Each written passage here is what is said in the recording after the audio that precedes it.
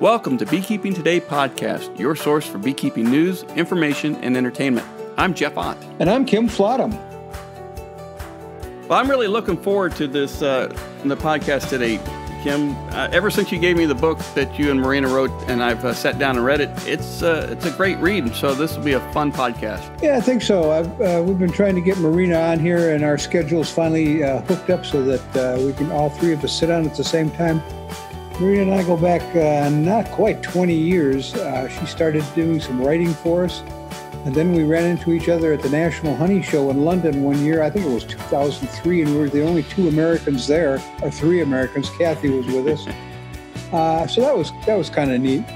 But after that, we ran into each other again in Connecticut. She was president of the Backyard Beekeepers out there, and they were honoring a guy named Ed Weiss, who was the founder of that group. And Ed and I had known each other when I was living in Connecticut, so I got out there, and Marina and I again kind of put our heads together, and she got to talking about honey, and I'm a plant person, and it just kind of fell together. What honey do plants make, and what plants make what kind of honey, and she put together kind of a proposal, and I tweaked it, and we went to a publisher, and a year later the Honey Connoisseur showed up. So I'm looking forward to talking to her, because she's taken this thing a whole lot further than the book that we did together. I've enjoyed watching what she's doing. Ed Weiss, The Queen and I, is one of my first books I read about beekeeping. So yes, it's a great book. Well, that's great. Let's give Marina a call and get this going. Hello. Hi, how you doing, Marina? Thanks for joining us. Nice to meet you. Yeah, thank you for having me. Very excited, and nice to hear from Kim again. Well, it's nice to be able to chat again, Marina. We go back and forth, and I'm just going to be just a brazen commercial here. I will tell our listeners that in the December issue of Bee Culture Magazine, that's December 2018, we have 2 articles about you. We've been able to hook up. Our schedules have worked that we got 2 articles. We couldn't talk to each other for 4 years, but we finally got together for 2 articles. We've got one on that Marina wrote on pairing honey with cheeses, and you're going to tell us a whole lot more about that in a minute. And then, because December is our interview issue, I figure, well, what a perfect opportunity. I'm going to interview my co-author. So we've got a little bit more about your book in the December issue, but I hope that you're going to tell us a lot more today. So just so people know, you are the person in charge of Red Bee Honey, and you are the person working with the American Honey Tasting Society, and I'm going to bet you've got your fingers and other things that you're going to tell us about. So start with the American Honey Tasting Society, I think, or is there a better place to start on this story, Marina? Well, Kim, thank you for having me on the show. I'm really excited to sit down and talk with you and tell you about what I've been doing with honey. So let's back up a little bit. During the time we were doing the book, I actually was going back and forth to Italy to take the honey classes there. They have honey school. And it was about 2-3 years that it took me to complete the whole program. But essentially what they have is honey school there. And they teach you basically how to taste honey, and they train you on all the sensory applications and the methods to tasting honey and to identify floral sources. So it was really exciting to see what they've done over the last 30 years in Italy with honey. And the American Honey Tasting Society is actually a partnership with one of my teachers. And we've been bringing that information and that education here to the U.S. to teach people about honey. This sounds something like, I'm not a taster by any stretch, but this sounds something like the olive oil and the wine people do. Is this similar?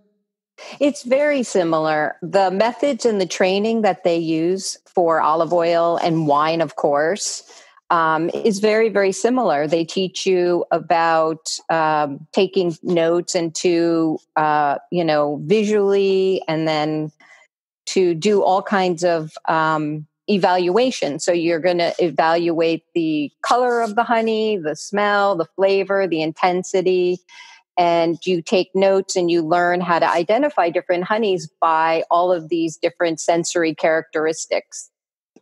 Well, I know I've done just enough of it, and I've watched you teach enough classes that I kind of have a feel for how it works. But give us a quick run of. Okay, you just took a taste of honey, or you're going to take a taste of honey. Take a taste of honey, and then tell me what you do to describe that honey. You know what I mean? Yeah. So basically, you're going to evaluate the honey through all of the sensory characteristics. So when I have a sample of honey, and a matter of fact, today I just got 3 samples of honey from somebody in Indonesia that asked me to do evaluations on the honey. So the first thing that I'm going to do is I'm going to take that honey and I'm going to put it in a bowl glass, something where I can really look at the color and I can really stick my nose in there and smell the honey. So I'll put them in the glasses, and then I have note paper, like an evaluation sheet, where I will sit there and I will evaluate the color. I will smell the honey. I will do evaluations using the honey aroma and flavor wheel from our book. Excuse me. How much honey are you looking at? When you say you put it in a glass, are you looking at a cup, a quarter cup? No, usually about 2 teaspoons, oh, really? 2 tablespoons. Yeah, just enough so that you can smear it around the bowl and really stick your nose in there and smell it. So I use the honey aroma wheel with all of these descriptors. So I will smell the honey and then I will start to write my notes. What are my impressions of that honey? Is it floral? Is it grassy? Is it, earthy? Do I smell cedar in there? Do I smell camphor? So I'll do my smell evaluations and I will take notes. The next thing I'll do is I'll take a spoon and I will put it in my mouth, and then I will do the taste evaluation, which is similar. You'll use the same kind of descriptors that are on the honey wheel, and I will take my evaluation notes of what I'm tasting. Then if the honey is liquid or crystallized, we'll do some evaluations on the texture of the honey and the crystal. So are the crystals large? Are they small? Are they coarse? Are they grainy? Are they like cat's tongue? So there's evaluations of, is it like sandpaper? I was going to say, I've never put a cat's tongue in my mouth. I don't know what that would what that would feel like. If you've ever had a cat lick your fingers. Okay. That kind of a tactile feel. Okay. So you can evaluate the quality of the crystals, which we've been trained to do. So in the evaluation sheet, I will fill out all of those qualities, all the sensory characteristics. And then for me personally, what I like to do is let it go and then come back a couple days later or come back a couple more times, because there will always be something new that you may smell or taste that you didn't on the first time around. So I will basically just write up a sensory profile sheet I like to do it over like 2 weeks or something, because the truth is that when you're tasting honey, some days you may be a little fatigued, you might be tired, you might have a little sinus infection or something, or it might be very humid or very hot. So your environment and your physical condition can really affect what you taste and how you taste that day. So I like to come back and I like to try to taste it over and smell it over. And then if there happens to be somebody around, like a friend or a customer, I might ask them to taste the honey and see what their impressions are, because you can always learn from tasting with a group of people or other people. You'll always learn something, and you may always taste or smell something really different. I wonder, Marina, this is getting complicated fast. But okay, you've got a sample of honey in your glass. And you've been working with it for, how long does this take when you do this? A half hour? It could. I really take my time and I really concentrate. And when I do it, I'm usually alone in a room. where there's no distractions, there's no other smells, like no cooking or something, because all of those other kind of distractions can take away from your concentration. Well, not only that, I'm wondering if being in that glass for 10 minutes or 15 minutes or 20 minutes, some of the volatiles are escaping and you're losing some of that? Absolutely. So when I have it, they're covered. So is it a regular, like a fruit glass, or is it like a brandy sniffer where you can... Well, we use wine glasses. So like a small red wine glass. Actually, I got them from IKEA. I really love them. They're round bowls. I'm sorry, we don't do commercials here. I'm just kidding. So yeah, I mean, it's basically a red wine glass. You can do it with maybe a small tumbler. Really, it should be glass. And yes, they're capped. The glasses are capped with, it can be just a plastic cup or something, really to keep the volatiles in. So, I'll kind of flip it open and stick my nose in and close it again. And I'll do all kinds of funky little techniques to smell the honey. Pinch my nose when it's in my mouth and then unpinch your nose. So there's all kinds of little techniques that people can develop that can really help them to identify and smell and taste different, sensations. I have the advantage here if I'm looking at your flavor wheel, your aroma and tasting wheel, and I'm looking at words like citrus and burned and caramel and nut and lactic, and there's I don't know, 25 or 30 words here that you're using to describe honey, and I can see where your vocabulary really, really has to expand. But how do I learn what lactic tastes like? That's a great question. So you have to come to the American Honey Tasting Society class. Okay. Well, that's good. So the classes really are a series of exercises, sensory exercises that help you to really open up your senses, open up your mind, and get you to start talking about honey using different descriptors. So we do have an exercise which is called standard odors, and they're these little cups that are... These are your classes in Italy that you're doing this, or these are what you're doing, or this is where you learn to do this? Well, this is where I learned in Italy through this exercise called standard odors, and we do it here for the American Honey Tasting Society. So it's essentially little cups of standard odors that we pass around, and everybody in the class will smell them and they have to identify it. So for example, we may pass one of the little cups around. You don't know what it is, you smell it, and you have to self-test, meaning you will try to identify that.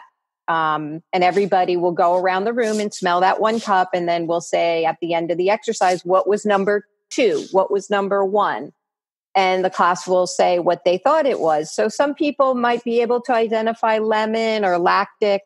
And then if not, we kind of talk about it. So one of the things that I see very common in class is that if we have people smelling lavender or rosemary, they're very, very similar. You're a plant guy. You know that lavender and rosemary can be very similar because of the camphorous smell that it has. So sometimes people will mix them up and then we'll talk about it. What is the difference between lavender and rosemary so that they can understand the different qualities. So the next time, if you're tasting a honey and you come across lavender or rosemary, you'll be able to tell the difference. So it gets down to nitpicking and really honing in on what that you're tasting and smelling, because it's really important. Because if you're tasting 10 honeys and one honey or 3 honeys have this camphorous aroma or taste, you want to be able to really pinpoint, is this honey a camphorous rosemary, or this is a lavender, or this is a lemon, because that's going to be stuck in your memory. And the next time that honey comes along, you'll be able to tell honey A from honey B. And that was one of the things that we did in class in Italy. After the 4 days, we had a blind test, 12 different honeys, and they let us use our notes, but you really have to hone in the differences between the different flavors and start to memorize. So it's very similar to wine training. And I have to tell you that it's a lot of fun to challenge yourself in class and to have conversations with other tasters in the room, other students, and really to kind of make yourself a better taster.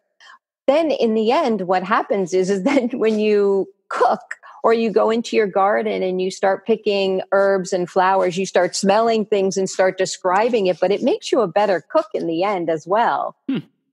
The difference between buckwheat and clover is obvious. I mean, the strong, heavy, and the light, fragrant. But when you were talking about this camphorous, and I'd have to learn what camphor smelled like. Well, you're a plant guy, lavender and... I can see that. I know what lavender smells like. Using the word camphorous to describe that isn't at the top of my list. I would have to learn that that's what the smell is, so I can convey that information to other people, and they would understand what I was talking about because they too would know camphor. But between those two camphorous honeys that you just described, how many times do you have to do that to learn that very subtle difference? Practice makes perfect. And I will say honestly that after I took the 3 years of classes in Italy, what I found is that between class 1 and 2, when we came back for the second class, that some of the people had practiced and done their homework and practice tasting honey and practice reading their notes and, using those descriptive words. And some people did not, but it's really practice makes perfect. And you don't take the class and finish and then think that you're done. I think it's an ongoing, it's an ongoing education, and you do have to practice a lot and taste different honeys and pay attention and concentrate and write notes. And for me, honestly, I feel that I have the luxury of running Red Bee Honey. And as it's grown, I'm buying and selling honey. I'm meeting beekeepers and, tasting a lot of samples over the last 15 years. I've had this luxury to be able to constantly have honey in my life on a regular basis. So I feel that I get to practice a lot. Well, knowing Jeff, you gotta, here's a thought. Okay. When I started beekeeping 40 years ago, I was tasting honey, and I know that I'm not the same person I was 40 years ago. My body has changed. My ability to describe has increased, but my body's ability to discern differences has probably evolved. How's that for a slinky term? So I'm not, my ability to taste those differences now is probably going to be different than it was some time ago. Did you see that happening? Not maybe with yourself, but does that happen to people? Is that as I get older, I get worse? How's that? No, absolutely. When I teach class, and when I was at EAS in 2007 and I did my 3-hour honey tasting, we had a group of 30 people. And let me tell you, as we do the exercises and people are using the wheel and learning the vocabulary and how to talk about it with a guided teacher, you see them pick it up very quickly. It's just a matter of laying down the methods and showing them. And it's so much fun because as you're teaching, you see people pick up the language and the lingo, and they get really clear about what they're smelling and tasting.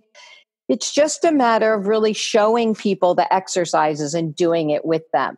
And a lot of people have asked me to do this for them online or over Skype, but it's very, very difficult to do the exercises unless you're really in person. But people pick up and they get better. And it's not difficult. It's just showing people the method and learning how to do the evaluations, and then just the lingo. And practice makes perfect. Once you learn it, you can go home and you can self-practice.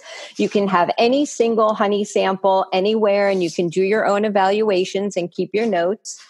And you just learn as you go along, and it's a lot of fun. So let's step through that real quick. I mean, so our listeners saying, hey, I got a jar of honey that I got from the hive this week or this fall, and it's great, and I want to go step through it. So just without going through the entire course, just how would they do that? How do they prep themselves? How do they prepare their mouth? How do you've already described the glass. Just step through just the initial tasting. And how do you recommend someone just getting started to experience this in a different light, as opposed to just throwing it on a piece of bread and butter and into their mouth? Well, I think, beekeepers that are interested in having a conversation with their customers, or these chefs and these restaurants that are starting to really look at local honey and having it on the menu, I think it's very helpful to have this conversation, because you can say, here's my spring honey, here's my fall honey, here's my summer honey. And at the farmer's market, a customer will come and say, well, what's the difference between those honeys? And it's really helpful for the beekeeper to be able to have a conversation to say, well, my light honey is, fruity and tropical fruits and a little bit of, mustiness to it. And my darker fall honey is, a little bit more caramelly with cocoa notes or something. So it's really helpful for them to market their honey and have these conversations with customers, and even to post it on their website, because I do a lot of research on the internet and I see some really fabulous honeys. And I look at the website and I say, well, what does it taste like? It looks so delicious, but what does it really taste like? So I think it's very helpful to everybody, beekeepers and chefs and people cooking and using honey in recipes, to be able to have the conversation and elevate honey to a higher, level for respect, rather than, thinking that all honey is the same. How does one take that first taste of honey to really taste it in a different approach to honey? You take a big spoonful, a little spoonful. Do you swirl it on your tongue? I think it's a whole sensory process. It's looking at the color. It's the smelling it. It's evaluating the intensity. Is it a very strong smell? Is it a very delicate smell? And then the taste. I think putting it on the tongue. And then there's the hedonistic, which is I like it or I don't like it. But one of the things that I should mention is when we're doing this evaluation and we're teaching, everything is objective. It's not I like or I don't like. We taste the honey like buckwheat. And if we say buckwheat smells like horse barn, it smells like horse barn. It's not I don't like buckwheat honey or I don't like horse barn. It smells what it is. So all of our evaluations are objective. So when you put I like your question, Jeff. And so the people who are listening to this, all right, you're going to close your eyes and you're going to imagine you're seeing this. Okay, I've got a tablespoon, a teaspoon, a half a teaspoon, a dipping stick, and take me from there. For me, to taste honey is it's the whole evaluation. It's not just put it in my mouth. I really look at the color, I smell it, I taste it. And for me, when I taste it, I like to put a big spoonful on my mouth, let it roll on my tongue, and inhale. And then I start thinking about, what do I taste? What do I smell? And if it's on the wheel or if it's not on the wheel, because the wheel's not every single descriptor that you're ever going to taste on honey. It's just really a tool to start jogging your memory to, pick out some of the finer points. But basically you're tasting it and you're trying to pull out of your own memory. What are you tasting? What is there? Is it cinnamon? Is it baked bread? Is it cough syrup? Is it wet wool? I mean, there's all different types of honeys from around the world, and you're going to come up with so many different descriptors. And you can use your own. You could make up your own because tasting is very personal. I'm afraid as technical as I ever get is vintage 2018. Fresh is the best. Fresh is the best. And after that, it's that's 2018. You like it or you don't. So, well, so you're doing these on your own at the American Honey Tasting Society around the East Coast. I know Connecticut, New York City, and things. But let's take this the next step because, like I said earlier, we did this article. You did this article this month on pairing honeys with cheese, and I know you pair them with a lot of other things, just like people pair wines with certain foods. Pair some honeys with me on what's good. So right before you called, I was thinking about honeys pairing with different dishes for Thanksgiving, like pumpkin pie or squash soup or honey mustard for Brussels sprouts or honey butter. So I was thinking about all the different honeys that I am familiar with and what they would go with for Thanksgiving. But one of the things that surprised me in Italy and in other countries is that honey is not used really in tea the way we do here. Everybody, puts a spoon of honey in their tea for sore throat. But what they do is they use it on different foods and primarily cheese, because when you're tasting or pairing honeys with cheeses, you're tasting the full flavor of the cheese, and then you're also getting the full flavor of the honey. And they marry them together. And this way you're getting the full flavor. You're really getting to taste the honey rather than just dissolving it in tea or cooking it away in bread or something. So I started working with Murray's Cheese, which is in New York City, about 10 years ago. They started buying some of my honeys and some honeycomb. And the other thing that they do there, besides sell wonderful food and cheeses, is they do classes. So I was invited to be an instructor for a honey and cheese class about 10 years ago. So in their classroom, they have about 30 people. And before the class, what we do is we sit down and we taste about 6 different honeys, and then we pair them up with cheeses. So the cheesemongers are the experts on the cheese. And over the years, I've really learned a lot about cheese. It's as diverse as honey or wine or olive oil. So that also helped me to really become a better taster, is to sit down with these cheese people and taste a lot of cheeses and talk about it. So we would pick out the flavors and the smells in the cheeses, and then we would kind of taste the honeys, and then we would pick out the smells and the flavors of the honeys and try to complement them. Sometimes we would contrast them.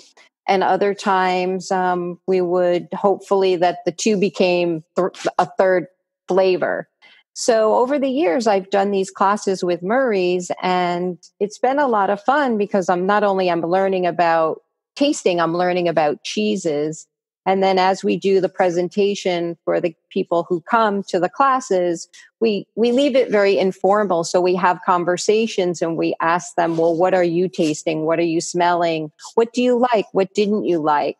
And this kind of conversation and interaction with people really helps you learn a lot more about the process and the products.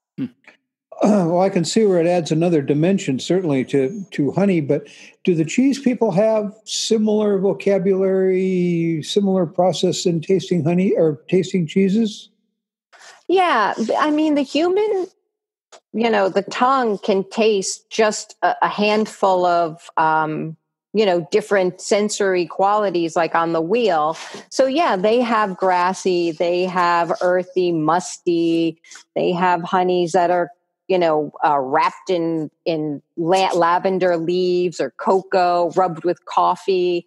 So yes, the vocabulary that you use can cross from cheese to honey, and it's all part of the learning, the tasting process. Becomes a three-dimensional description when you're tasting the two together.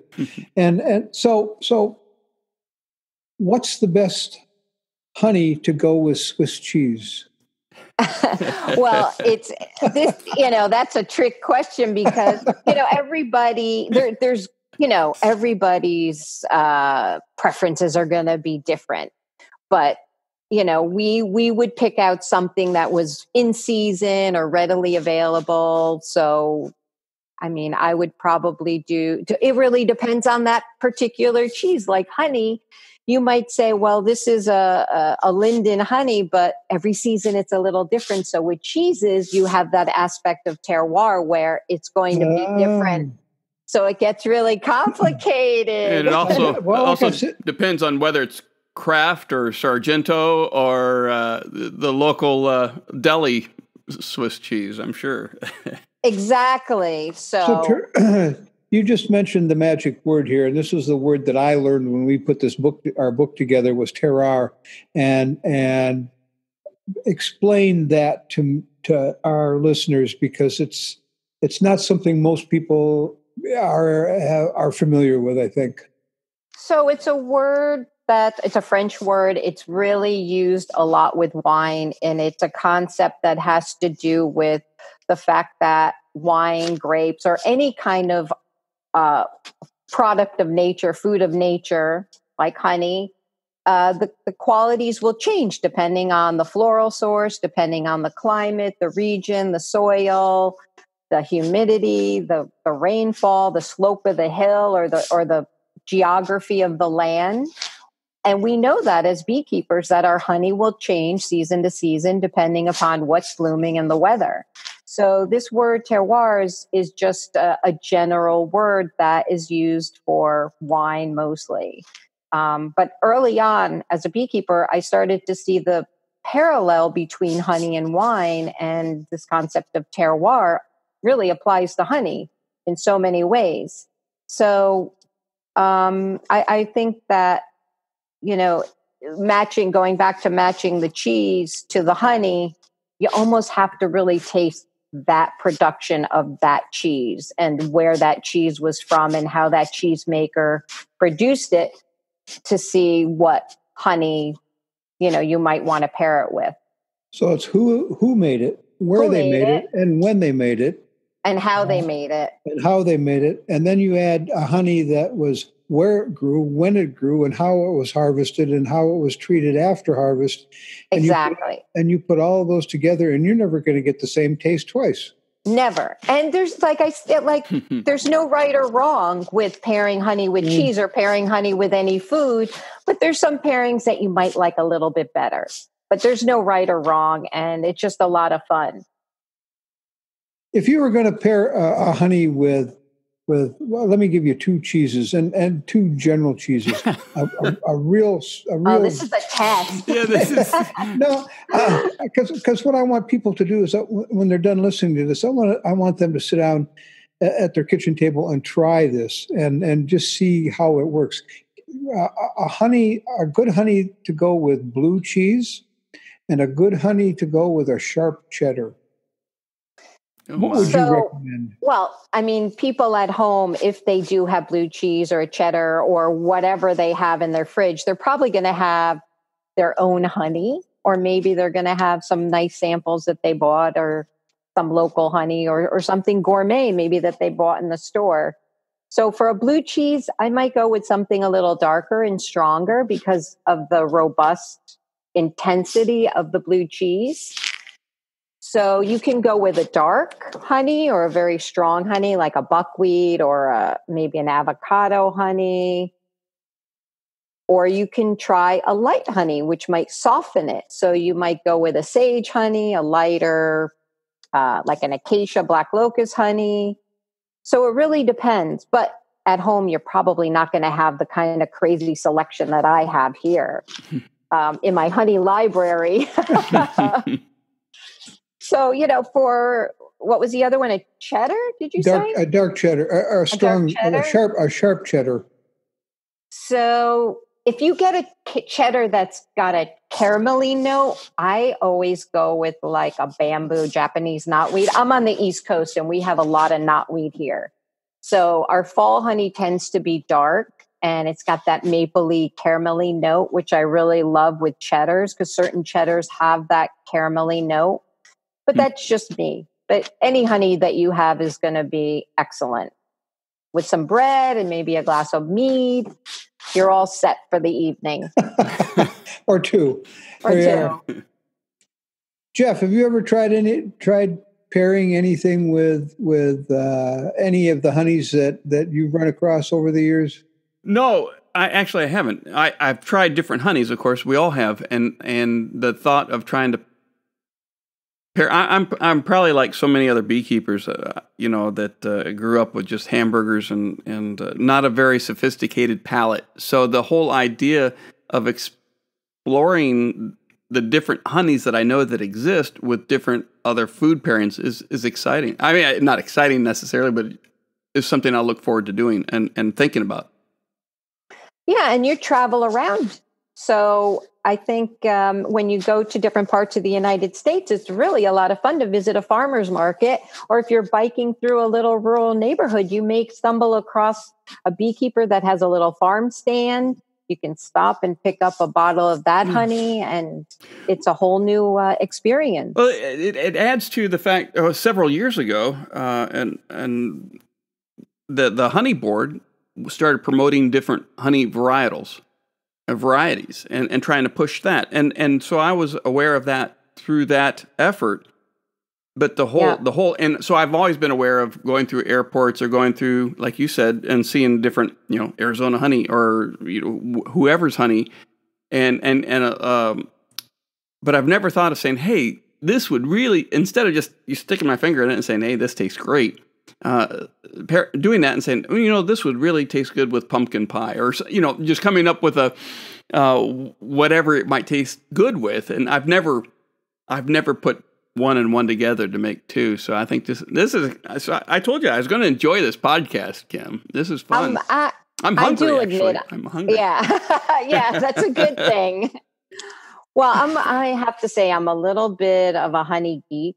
When I got into this about 7 years ago, I just became so passionate and interested in all of these flavors that on a national and global scale, it is endless. So when people say, what's your favorite honey? Well, what's my favorite honey this week? Because next week, when I stumble upon something new, that's going to be my new favorite honey. So I might be a little bit more over the top than most people.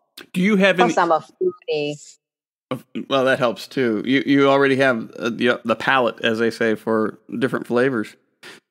So for beekeepers who are wanting to experiment with this and or try to find different types of honeys, as a taster, as a honey connoisseur, do you have tips for a beekeeper who's trying to, say, separate and keep different types of honey based on what time of year he's pulling his honey or what's in bloom at any given time? Well, one of the things that can help people learn really quick is to actually taste different honey side by side in one sitting, which is something that we never really do. So if you have your own honey, you have a couple of different harvests of your own honey, and then you have some that are maybe store-bought or from your farmer's market, just to actually sit down with them and taste them side by side. Just, honey number one, honey number two, and then in your mind, compare and contrast what you're experiencing. That's really the easiest way for people to start to really learn about how different honey is. And I do this a lot, not only in my classes, but just generally at farmers markets and different kinds of food events that I've been doing. In a couple of weeks, I'm going to be doing bourbon and honey tasting with somebody. How do I get invited to that? Yeah, I was going to say. you can have a free ticket, but we're starting to see this emergence of people really exploring honey and pairing it up with other different artisan foods like bourbon or mead or cheeses. So it's really exciting time for honey is that people are really exploring how different the flavors are. And like I said, you can do this at home. Get yourself 3, 4, 5 honeys and just sit there and taste them and just think about them, enjoy them, do it with your friends and family over the holiday. Thanksgiving's coming up. You'll have, all your friends and family there. And it's a lot of fun to just sit there and do that and just have conversations. And we're talking about more than just, here's the 12-ounce bottle, we'll taste it out of that, and here's a 16-ounce bottle, we'll taste that, and here's a jar, we'll taste. You're talking about varieties too, right? Yeah, not drink it, but taste it. So, in between flavors, between honeys, do you drink water? Do you drink wine, or how do you? Or do you go from dark to light? Do you go? So for just for social fun, you can have some bread, you can have some cheese. Like I said, you can have some wine. You're doing it really for fun. But when we do the training, actually in the classroom, the only thing that we let people cleanse their palate with is water and green apples. That's all they're allowed to do is to clean their palate with those two in between. Why green apples? It's just kind of a neutral, sort of a sour, acidic palate cleanser, not lemon. And it's consistent. Yeah, pretty much. One of the things, Jeff, we've done here is, believe it or not, even in the confines of Medina County and surrounding close, is everybody bring in a jar of honey, and the variety that you get within 50 miles of each other is exceptional.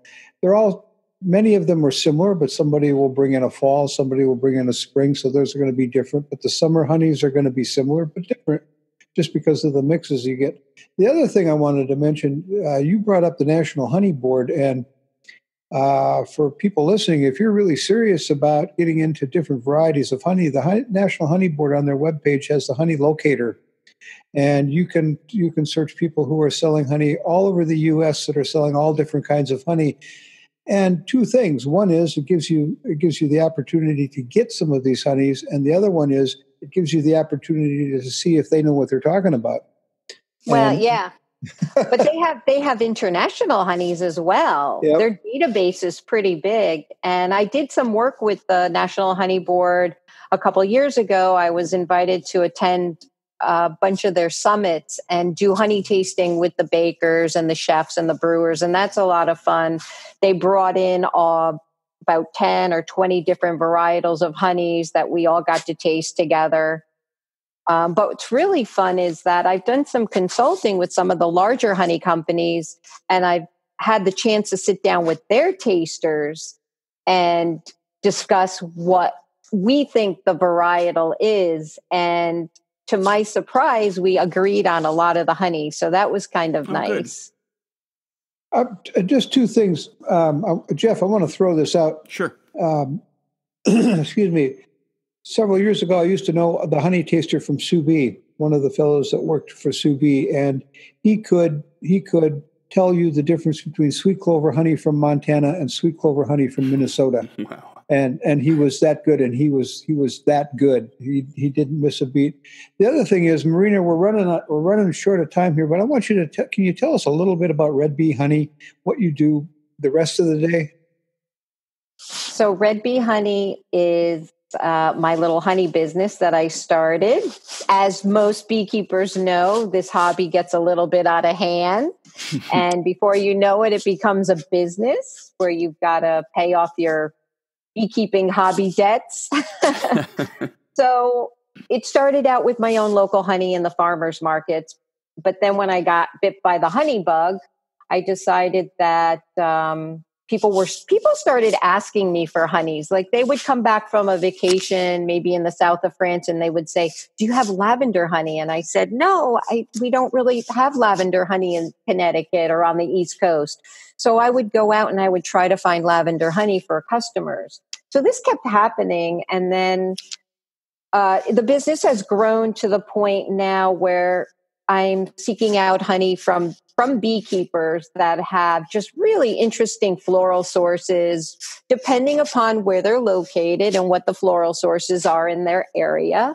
I also started to dabble in some honeys from the EU, which are very actually exquisite honeys. So now we're growing and we're buying and selling just small quantities of different harvests that I can find that are really interesting flavor and actually things that taste like what they're supposed to taste like. So I have a lavender honey right now from Bulgaria that is just really, it's exquisite. The flavor is exquisite. It's very clean and it tastes like what it's supposed to taste like. So if I'm a gourmet chef in Kansas City, Kansas, and I want some of that lavender honey, how do I find you? Well, you can go to the website and you can view all the honeys, or you can email me. Let me know how much you have. I don't have a drum. I have a couple pails here and there, and we can work something out. You got to pay for shipping, though. We'll have that contact information on the webpage, won't we, Jeff? Yeah, you bet. We'll have we'll have the link to the Red Bee Honey. We'll have the link to the American Honey Tasting Society and also the National Honey Board in their site. Excellent.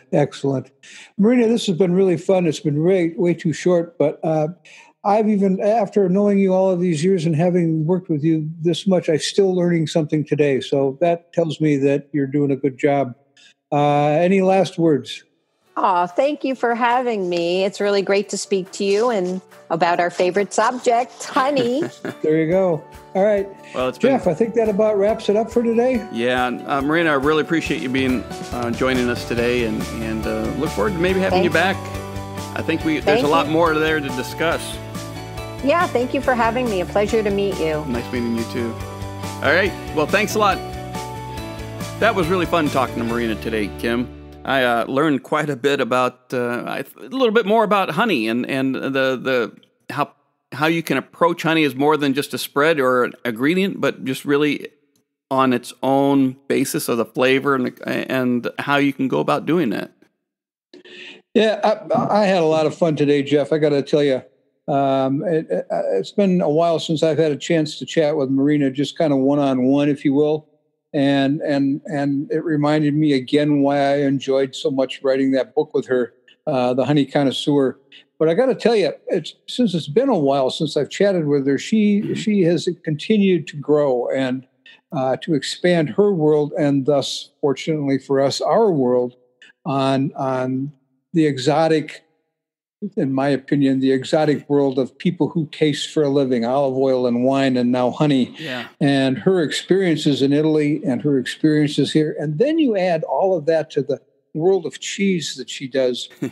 and I got to tell you, we have an article this month. This is going to be the December 2018 issue of Bee Culture Magazine.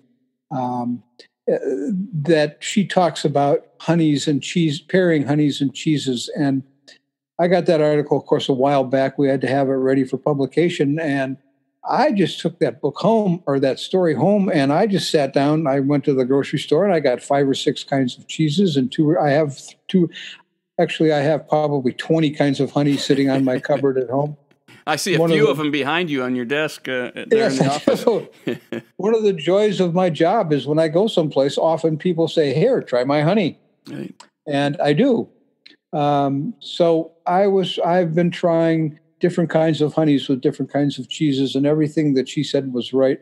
And then you take the next step past honeys and cheeses and just the sensory experience of tasting honey. You mentioned it here just a second ago of how you experience the flavors and the aromas and the taste and all of that. And I just hope what we were able to get to people today, Jeff, is to open that door.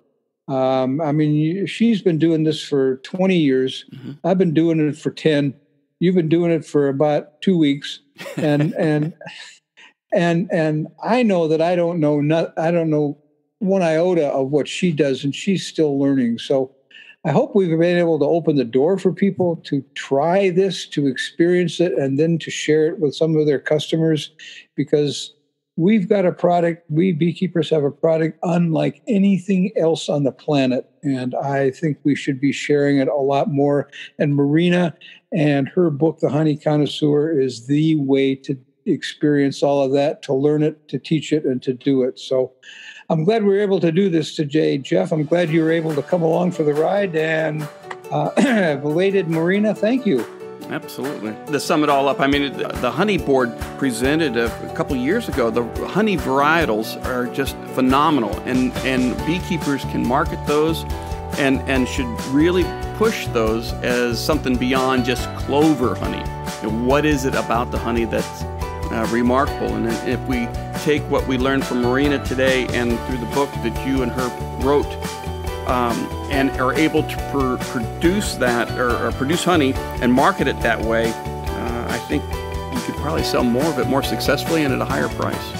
I think if anything else, Jeff, this may be a good place to say, wildflower honey, rest in peace. Let's get rid of wildflower honey. That's right. All right. Well, catch you next time, Jeff. All right. Talk to you later. Bye-bye.